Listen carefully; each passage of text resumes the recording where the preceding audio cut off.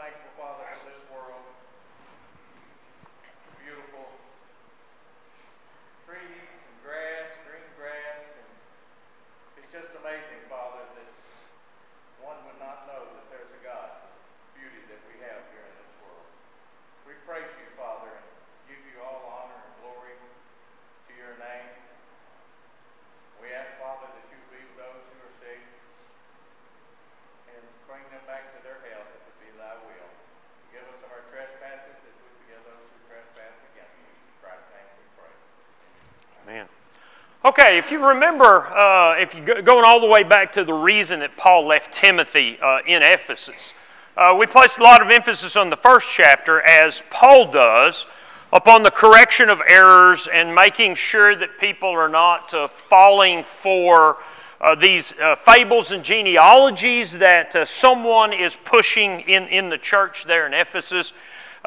When you get to chapter 2, he kind of broadens the scope of Timothy's work. If you look at chapter 3 and you look at verse 15, there's a real nice little summation, I think, of the general thing that Paul is concerned about Timothy's work there, when he says, if I'm delayed, I write so that you may know how you ought to conduct yourself in the house of God, which is the church of the living God, the pillar and ground of the truth. I don't think what he's telling Timothy there is you need to know how to act personally. I think what the better idea, at least the idea that I think is more in keeping with the context, is how to do the work of an evangelist that I've left you there to do.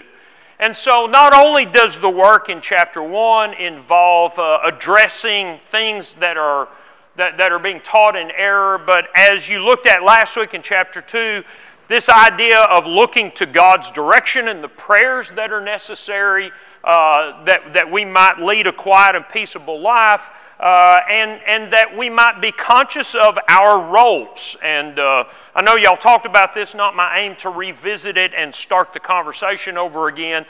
It is difficult to determine, is he talking about just general, is he talking about worship? And I think there's probably applications to both things in regards to the instruction he makes to men and to women. You also have to remember, anytime you have those kind of gender-related directions, they live in a very different culture than we live. And Christianity introduced a code, a standard that God had intended in creation that had been completely lost in Grecian culture, in many ways completely lost. And for Christians coming out of the culture and being introduced to a couple of very significant concepts. Once again, God's roles for gender identity. And Paul addresses this in 1 Corinthians 11 as well as he does here with Timothy in Ephesus. But not only gender roles in general, but the idea of liberty, which almost kind of contradict one another.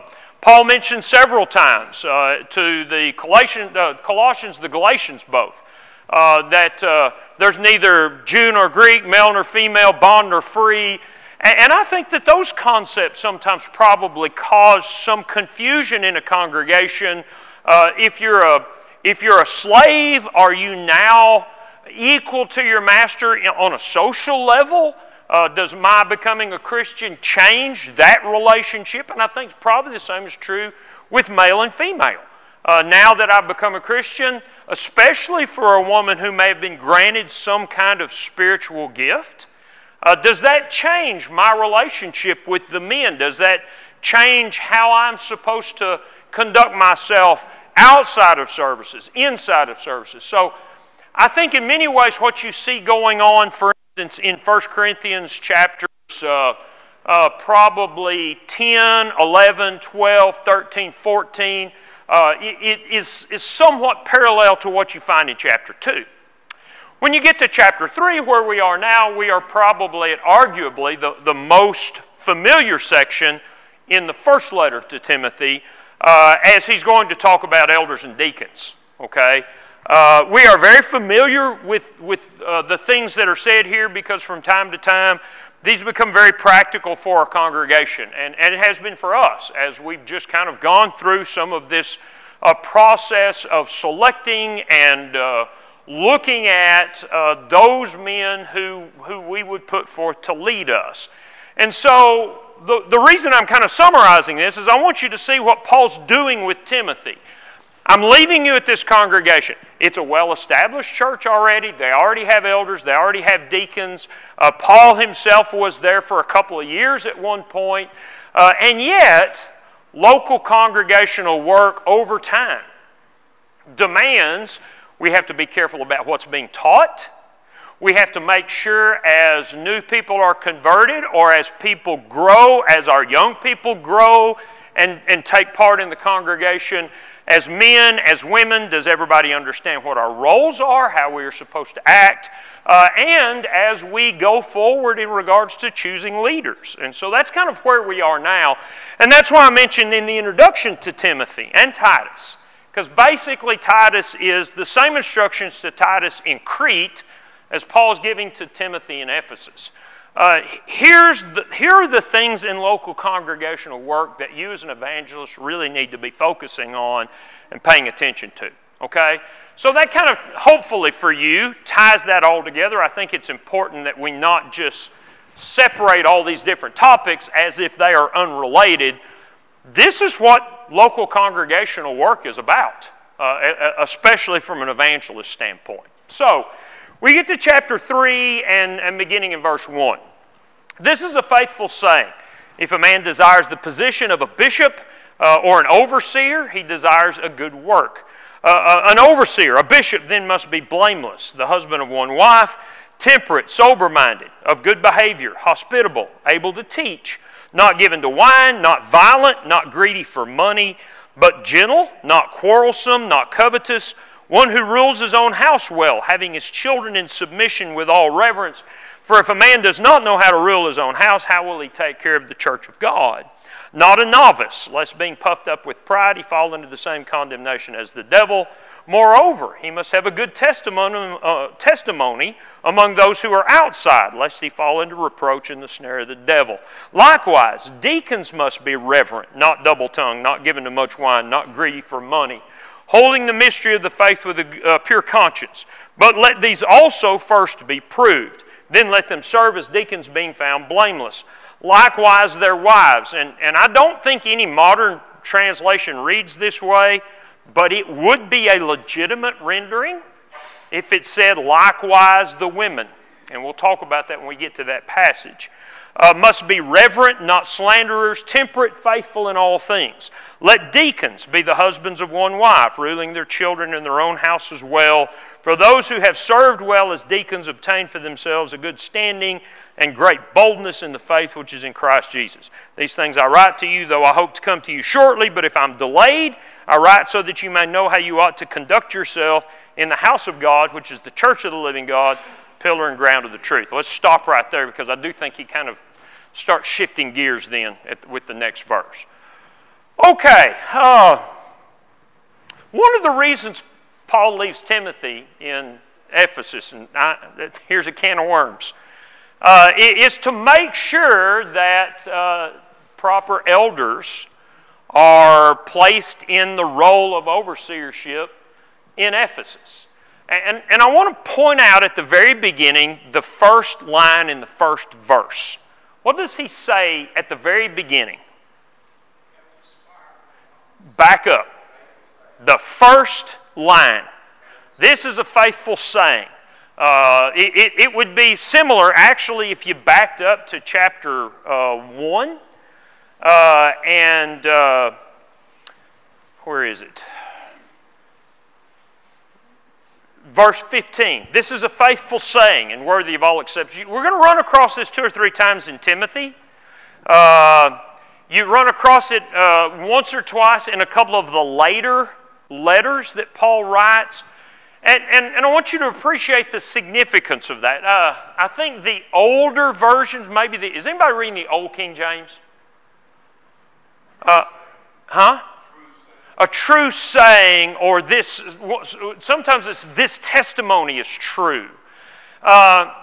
It appears to be, and this is what most scholars think, I think it's probably a likely consideration.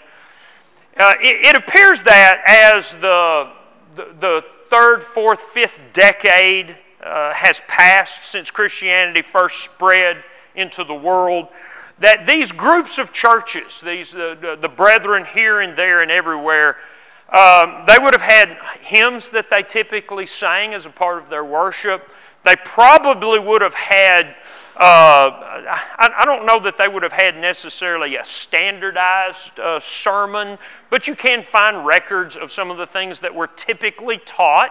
And I think that they probably had a collection of kind of proverbs, pithy sayings, and that's what this is referring to.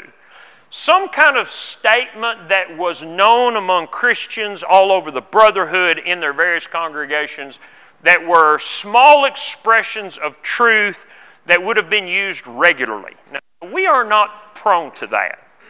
But in a culture that was very orally focused in regards to teaching, we are very visually focused, but they would have been very orally focused.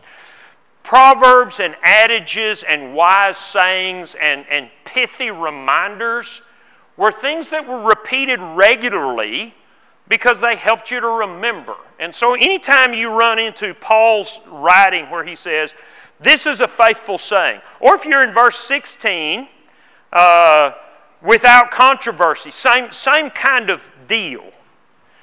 Here's a statement that the churches would have used regularly. If a man desires the overseership, he desires a good work. And it's interesting that that's placed by Paul on the same level as chapter 1 and verse 15. This is a faithful saying, Jesus Christ came into the world to save sinners. And I'm not sure that we always necessarily place the appointment of elders on the same level of import as this idea of a fundamental doctrinal belief upon which our faith is grounded. Jesus Christ came into the world to save sinners. But I want you to appreciate that that's exactly what Paul does with this passage. If you look back over time, historically, there have been more issues and more problems in local congregations because of overseers and preachers than probably any other source of difficulty in churches. Okay? And I think what Paul's trying to underscore with this statement, and I'm emphasizing this very intentionally because very often the first thing we do is go, okay, he's got to want the work. No, the first thing we have to do is recognize how important this is. And I think that's what Paul's doing with Timothy. Now here's the interesting thing about this whole section. Do you believe that Timothy was inspired? Inspired in the sense that God gave him the things that he was to teach? Do you believe that? I'm getting lots of, I'm not sure. Have you ever thought about that? You know, when I go in meetings where I've never preached before and I ask questions, people just look at me. And they don't reply or respond whatsoever, and it drives me nuts, okay? I have been here for 31 years. Please at least nod your head one way or the other. Do what? Okay, you think it's implied, Dennis? I don't mean shake your head, no. I'm tired, no, I know. So the question is, do you think Timothy was inspired, that God the Spirit gave him what he needed to teach the Word? Phyllis, you raised your hand? I just did. Yeah, that the Holy Spirit, that the prophets in the New Testament, you've got Ephesians 4, God gave some to the apostles and prophets and evangelists and pastors and teachers. Or 1 Corinthians 12, 13 and 14. Some people in local congregations, God gave the ability to know God's will and to proclaim it, even though they were not people educated. Okay, so maybe I should ask it this way. Do you believe that Timothy was a New Testament prophet? Okay, I'm getting a couple of yeses, and I tell you what I'm sensing is, well, maybe I hadn't thought about that, and I'm not really sure about that. There's a couple of different passages that talk about Timothy having had hands laid on him.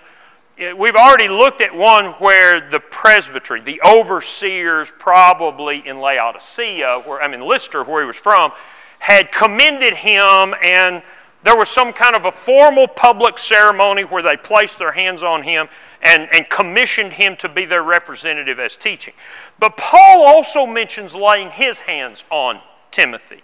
Why is that significant? If an apostle laid their hands on you, what could they do? They could give you the ability to perform miracles. They could pass on what we think of as the miraculous gifts of the Holy Spirit. Now, nobody but the apostles could. But the apostles could do that. And by the way, if you're in a discussion, we live in a world that very much buys into this idea that God, the Spirit's doing miracles in this day and age. When the apostles died, that ability died. And the people who were given the ability by the apostles clearly had no ability to pass it on. And the argument for that is in Acts chapter 8, where Philip, who had been given this ability from the apostles back in Acts chapter 6, goes to preach the gospel in Samaria, and there are people who accept the gospel, but Philip cannot give them the ability to do miracles. So Peter and John come down from Jerusalem to lay their hands on people. And that's when Simon the sorcerer tries to buy that power. So the argument that has to be made is when the apostles died, the ability to pass it on died, and people who claim in this day and age to be able to do those things have absolutely no scriptural authority for such. Okay, but the question, backing up, do you believe Timothy had that power? And I would propose yes, and let me tell you why. New Testament hasn't been fully revealed yet. If you're going to teach the gospel in a church in the first century where all you have scripturally the Old Testament, how are you going to be able to reveal God's will under the new covenant? And the only answer to that is you're either going to be educated by someone who has that knowledge, like the apostles, or God's going to give you the ability in this transition time to do the work that has to be done. And so I would propose to you that it is, I would say very likely. In my mind, I would say almost certain, but let's just say publicly, very likely that Timothy had this ability. So why does Paul give him these specific instructions about elders? Do what? Okay, one reason is for us. We've already made the point that Paul's writing a lot of this down, not because Timothy necessarily needed it, but because Christians down the road, like us, are going to need that. There's another possible reason here. Anybody? Yes.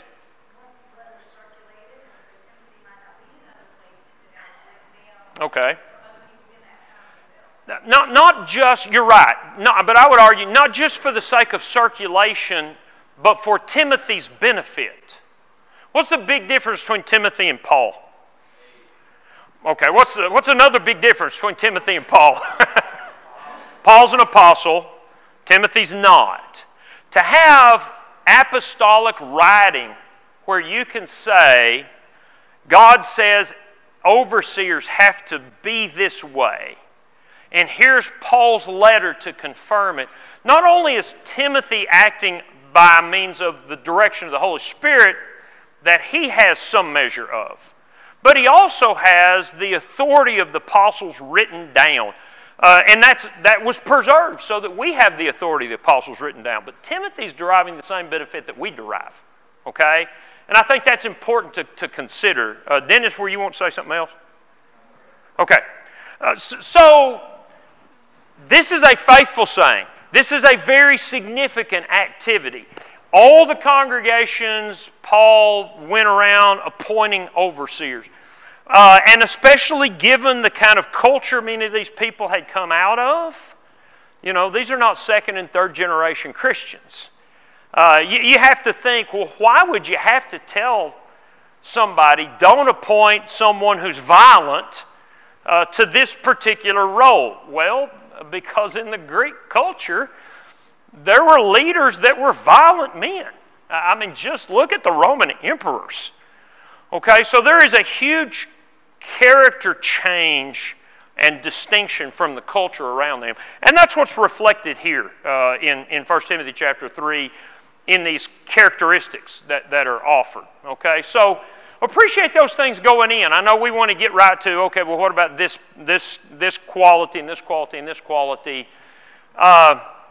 There's a bigger picture that you have to really kind of appreciate before you get there, okay?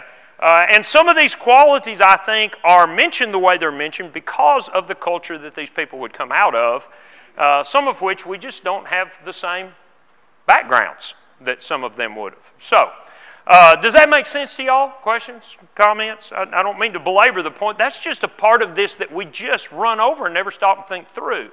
It is interesting that Paul gives this list to Timothy. And in some way, Timothy is responsible for making sure this gets done. I am not advocating that preachers appoint elders. But Paul gives Timothy this list. And Timothy's job there is to make sure this gets done properly. Okay? Steph, did I see your hand? I was just going to say, like chapter 1, when he's telling me this charge I commit to you, son Timothy, according to the prophecy previously made concerning you. So it was not only that he's about his gifts, but all the prophecies about him to try to begin to understand. Yeah, I think it's very, and we talked about this a little bit back in chapter 1. I think it's very possible that inspired men had been given some knowledge about what Timothy potentially could do, or just insightful men who were teachers saw in Timothy something that was special. Okay, I saw another hand. No, yes.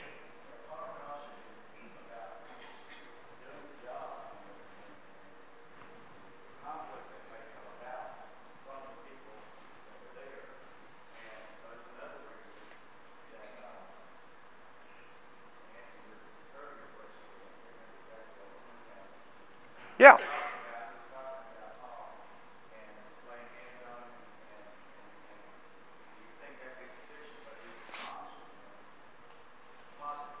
Yeah. Yeah.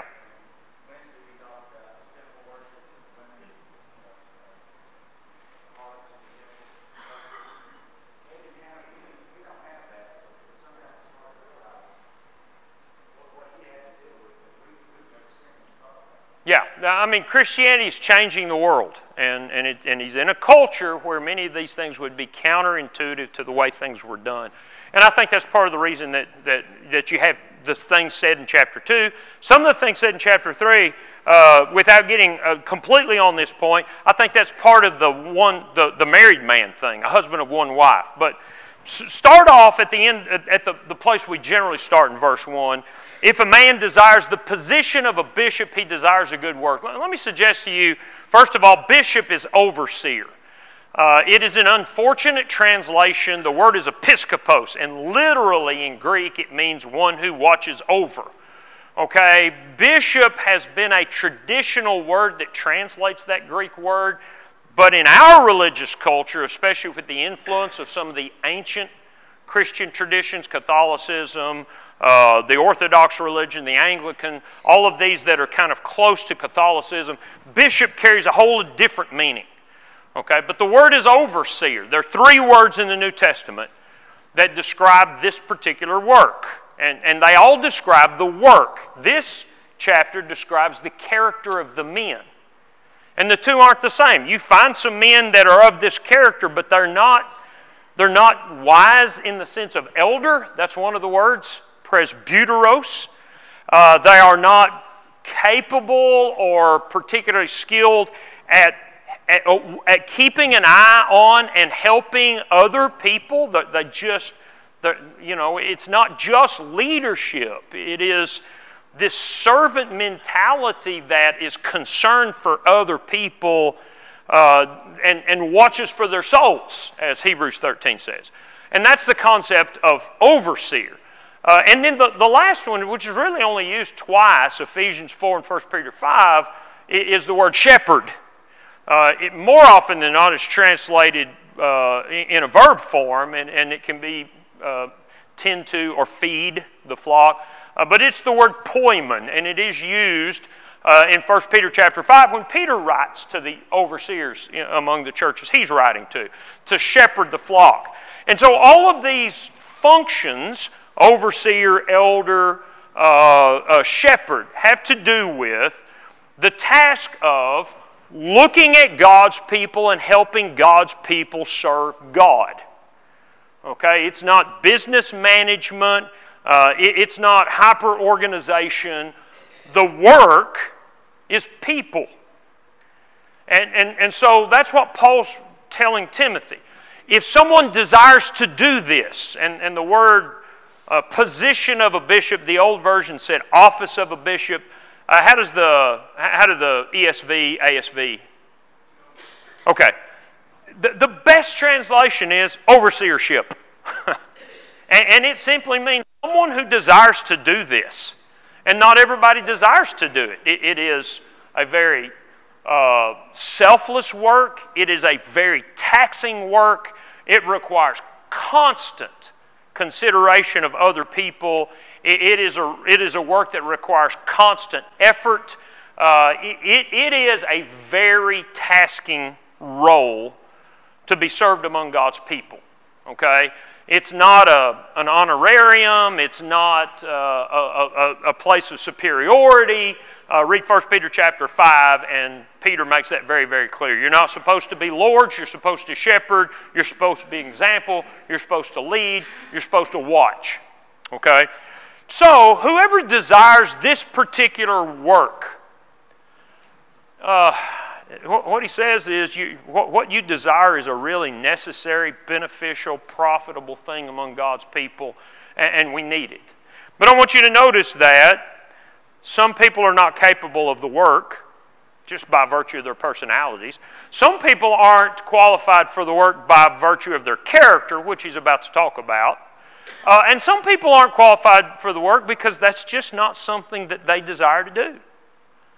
And all those things are important. So that's where he starts. And then we're more familiar with the verses that follow. An overseer has to be blameless. This may be a general word that covers all the rest of them, and it may just be another in the list. I would say these are not suggestions. These are demands. You can't underrate them. You can't. We don't have the right to change God's word and say, well, you know, it says not given to anger. Man, he's given to anger, but he controls it pretty good. Okay, is he given to anger or not given to anger? I mean, there's judgment involved here, but it is a very, very strict set of characteristics that God gives, and we have to be careful with them. And so, blameless. Can you find anything in the man that's worth criticizing? Now I'm saying, on an honest level, not somebody with a grudge, not somebody with an axe to grind. If you got an axe to grind, you can always blame something. But the idea is just in general, when you look at the man, is he blameless? Husband of one wife, and this is the one we always get hung up on. There's one very clear meaning, and it is that he needs to be a married man. Okay? That's a given. Then once you get beyond that is, well, why does it say husband of one wife? Well, I think there are two probable reasons. One is polygamy was much more common in the Roman era.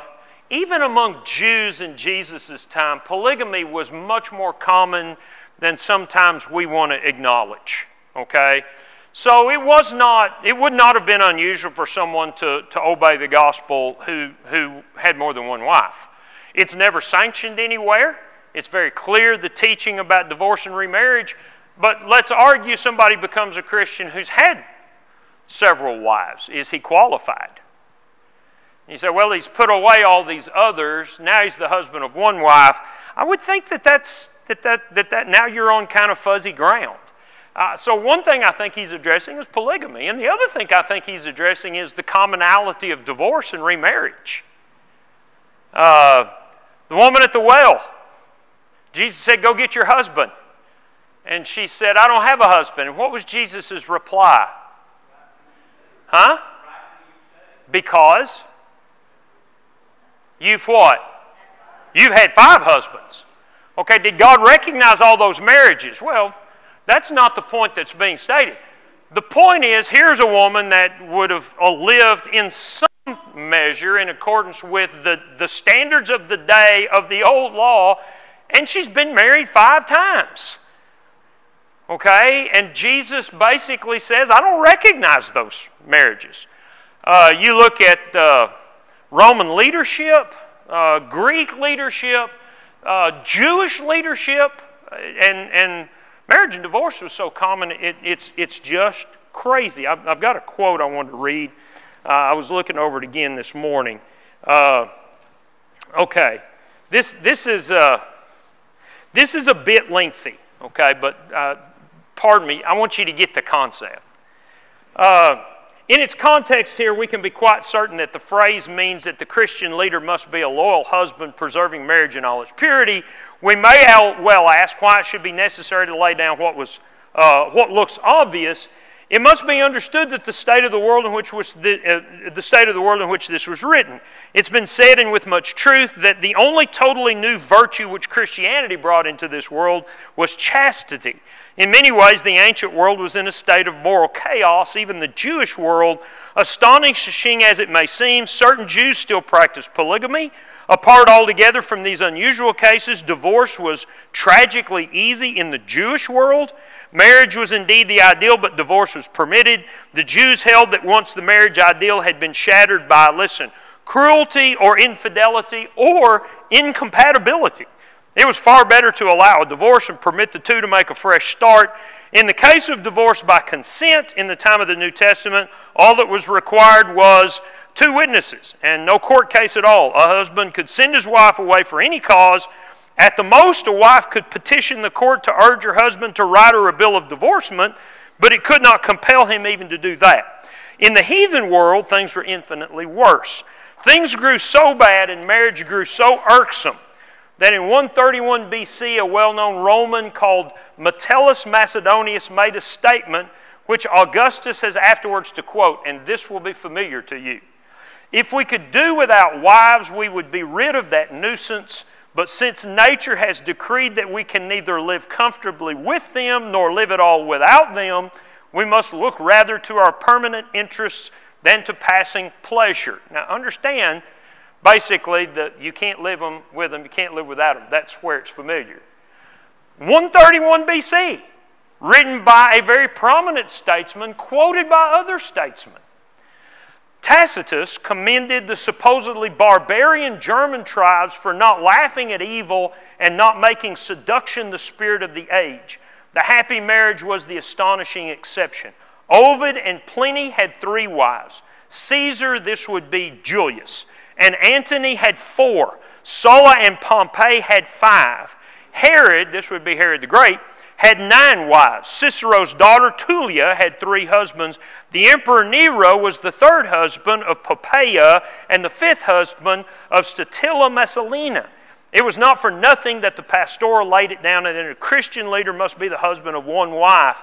In a world where even the highest places were deluged with immorality, the Christian church must demonstrate the chastity, stability, and sanctity of the home. You know, we make arguments about 1 wife when we're dealing with assigning and appointing new overseers. We have no idea what those folks had to deal with, okay? And so when you read this, you need to remember that God is correcting thousands of years of complete dismissal of divine truth, okay? So keep that in mind next time you're making some big argument about, well, husband of 1 wife, you know, his wife died and now he's married again, so now he's been the husband of 2 wives. Please understand what it is that God's trying to get Timothy to recognize. You've got people that have obeyed the gospel, but their lives prior to becoming Christians was in no way exemplary of what a husband and a father should show in their home. Okay? So, temperate just carries the idea of circumspect, of sober-minded, of serious-minded. Sober-minded, which you would think, well, that's the same concept, is addressing the idea of prudent or discreet, okay, not just controlled. Of good behavior, orderly. This is the same word, by the way, that's used back in chapter 2 in verse 9, where it says that women are to adorn themselves in modest apparel. This is not shamefaced. Shamefaced is in that word, in that verse. This is orderly, self-controlled, wise, manifesting a good consideration for appearance. Given to hospitality, you know, and if a Holiday Inn everywhere, there were inns, you probably didn't want to stay in them. And in a day where Christians were being increasingly targeted by Romans and by Roman culture, the idea that brethren would take care of one another, watch out for one another, especially if they were traveling, was absolutely vital for their safety. And the people taking the lead in that had to be the overseers. You know, we think of hospitality now as what? Yeah, having somebody over to eat, having somebody in your home. And there is a connection, but this is a much deeper. This is opening your home to a stranger, to a traveler. Let's see, where are we? Able to teach. Now, when you get to Titus account, Titus chapter 1, Paul puts great emphasis on this to Titus. Titus is in Crete, and clearly you do not have a congregation or congregations in Crete that are perhaps as spiritually mature as you have in Ephesus. Even though, Acts chapter 20, the Ephesian elders had been told that false teachers would arise among them. So why is it so important for an elder to be able to teach? Well, he doesn't simply mean can he get up and do a lesson on what do I need to do to be saved. If you turn over to Titus chapter 1, I think you have a better understanding where he says in verse 10 or verse 9, speaking again of elders, and notice, by the way, to Titus he uses the word elder, to Timothy he uses the word overseer. They are the same. Holding fast the faithful word as he's been taught, that he may be able by sound doctrine to exhort and convict those who contradict. There are many insubordinate, idle talkers, deceivers, especially those of the circumcision, whose mouths must be stopped, who subvert whole households, teaching things that they ought not for the sake of dishonest gain. Whose job is it to make sure false teachers don't come in and subvert the church? Well, Paul tells Timothy to do it, but Paul also says this is something elders have to be able to do. Okay? So you see that connection between Timothy and Titus. Able to teach, not given to wine, and you go, wait a minute, they weren't supposed to be drinking. Come on, let's be honest for a minute. Most water in that age was undrinkable. All right? The common drink that everyone drank was diluted wine because it was safe. And the literal meaning of this is not sitting long at the wine. What you drank with a meal, you had to drink a bunch of to get drunk. Okay? So did they drink alcohol? Yes, but it was so diluted that drunkenness demanded absolute indulgence, okay? And that's what he means is don't take what is permissible and indulge in it to the point that you lose your reason. Not given to wine. And by the way, I don't think that this lends credit to the idea that we ought to be able to drink as Christians in this day and age. Totally different thing, and I'll be honest with you, there is absolutely nothing about drinking alcohol that brings any advantage to you as a Christian. Okay? When you can show me where alcohol helps me to serve God better, then we can open the door to that discussion. But the honest truth is there is nothing about alcohol that's not used medicinally that makes me more self-controlled or that helps me as a child of God. All it's going to do is ruin my influence and expose me to an addiction that I may never get over. If you don't believe that, talk to people who've been alcoholics. Okay? Ken, you want to say something? Say that again. Diluted. Yeah.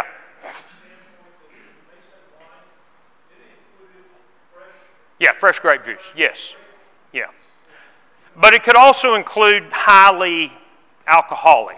Yeah, it was a very general word. You're all right. Yeah. From what historically I've been able to gather, generally it was 3 parts wine to 2 part water. Okay? And the wine may or may not have been at some varying degree of alcoholic content. Now, they also had strong drink, which is mentioned, which would be more like what we would think of as distilled alcohol. You know, the fact that they use this as a part of their culture doesn't justify what happens in our culture. And, you know, I mean, I would think that just makes common sense. And if you think that doesn't have any impact, I had a friend in college that tried to argue, I think it's okay to drink alcohol.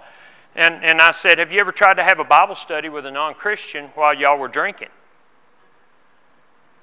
And he said, no, I don't. And I said, how do you think that would go? He said, well, if the Bible study lasted very long and if there was very much drinking going on, there wasn't going to be very much studying going on for very long. For one thing, it doesn't take very long for alcohol to start affecting the way you think. And how are you going to argue about influence? How are you going to argue about self-control? And so I don't mean to get off on this. Let's be reasonable. Is wine in the Bible? Yes, it is. Even the apostles were accused in Acts chapter 2 of being drunk. And Peter's reply to that was what? Huh? It's just 9 o'clock in the morning. What are you talking about? We couldn't be sitting around drinking long enough to get drunk at this point in the day. He doesn't say, hey, I don't drink alcohol. Okay? Paul does caution Timothy later on, take a little wine for your stomach's sake. So there were medicinal uses. So I just want you to be reasonable. You know, it's not reasonable to say the Bible says you can't ever take a drink of alcohol. It's not what the Bible says. But the Bible does caution us and paint a poor picture, especially in the Proverbs. And don't believe what you find as Christians in the first century drinking the way that we see drinking done in our day and age. And we can talk about that more at a later date. But that's the idea of here's a leader. He's not given to wine. He's not sitting long at the wine, I think if I remember right, is the literal rendering. Not violent, once again. Do you have to say that? Well, in that culture you did. Okay, not violent, not greedy for money. Now here's one that spans every culture. Okay, people that are just, money is their life and their life is money, have no business leading God's people. Why? Why is this such a big deal? Where's our treasure? If our leader's treasure's not in heaven, how's our treasure going to be in heaven? Okay, not greedy for money, but gentle. Now here are the positive things. Gentle is an interesting word. It basically means some translate it patient. It really means kind of yielding. Someone who's not constantly pushing their way as the only way is really the idea here. Gentle, where are we? Not quarrelsome. Someone who's not always just looking for an argument. Not covetous. This goes with the greed. And sometimes it's money, sometimes it's just the desire to have what I don't have. And then verse 4 and 5, one who rules his own house well. We'll stop. Was that the second bell? Why do I keep missing the first bell? It's got to be like, you know, something psychological. Okay, we'll pick up with the elder in his home Wednesday night, okay? And we will probably finish this chapter Wednesday night. So please take note of that, all right?